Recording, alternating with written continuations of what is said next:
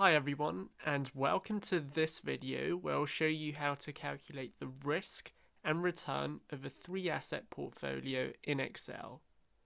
In our example, our portfolio consists of stocks A, B and C, where A has an expected return of 9.8%, B has a return of 5.8%, and C has a return of 6.9%. On the other side, we have the variance-covariance matrix for the stocks in our portfolio, which we'll use to calculate the portfolio standard deviation. Here, the diagonal cells highlighted grey contain the variance of each asset, while the other terms correspond to the covariance between assets.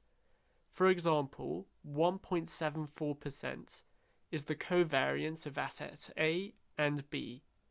We'll need to use this matrix to calculate the portfolio standard deviation. Based on these inputs, we want to calculate what the return and risk levels are when we invest different proportions in stocks A, B, and C in order to identify which portfolio we'd like to select. Therefore, we can invest different weights in A, B, and C. For example, we can invest 30% in A, 35% in B, and the remainder in C.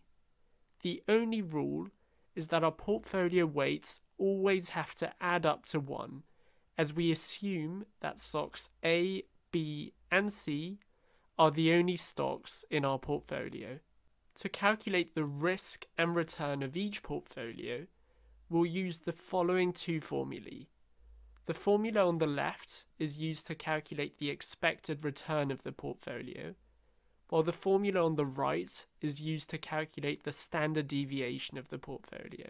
Starting with the return, we firstly take the weight in stock A, which is 0%, and multiply this by the return of stock A, which is 9.8%.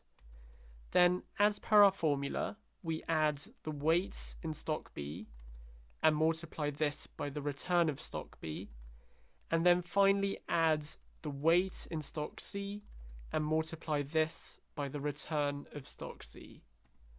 Therefore, the expected return is 6.35%. However, before we drag this formula down to the remaining cells, we're going to add absolute references to the individual returns to ensure that these remain static.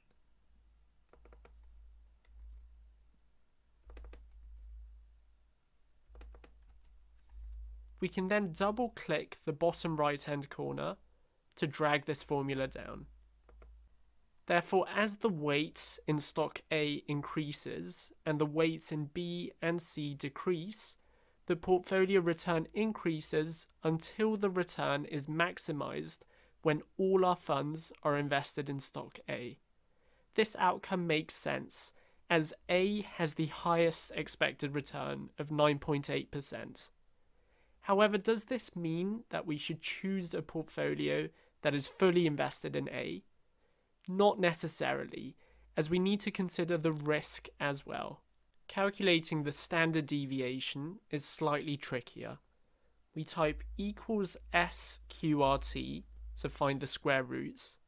We open brackets, and then we're going to follow this formula here. We first enter the weight in A to the power of 2, multiplied by the variance of A, then add the weight in B to the power of 2, multiplied by the variance of B, and then finally add the weight in C to the power of 2, multiplied by the variance of C. Next, we're going to consider the second part of the formula, which involves the covariance terms. So we add 2 times the weight in A times the weight in B times the covariance of A and B, plus 2 times the weight in A times the weight in C multiplied by the covariance of A and C, and then finally add 2 times the weight in B times the weight in C, and then multiply this by the covariance of B and C. Before we drag this formula down, Let's once again add absolute references. We're going to fix everything with dollar signs, except the cells pertaining to the weights, as we want these to remain dynamic.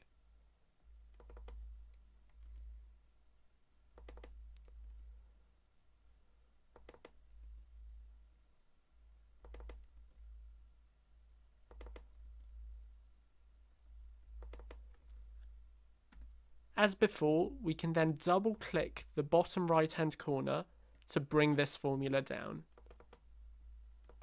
As you can see, the risk starts quite high despite the return being at its lowest, and then reduces up to a point and then increases again.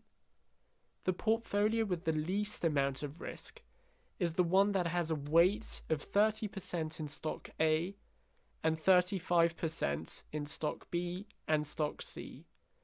Therefore, a very risk-averse investor may pick this portfolio, while someone who is less risk-averse may pick a portfolio with a higher risk and return. So that's how you can calculate the expected return and standard deviation of a 3-asset portfolio in Excel. Please give this video a thumbs up if you found it useful, and subscribe to the Excel Hub for weekly Excel tutorials, techniques, and examples.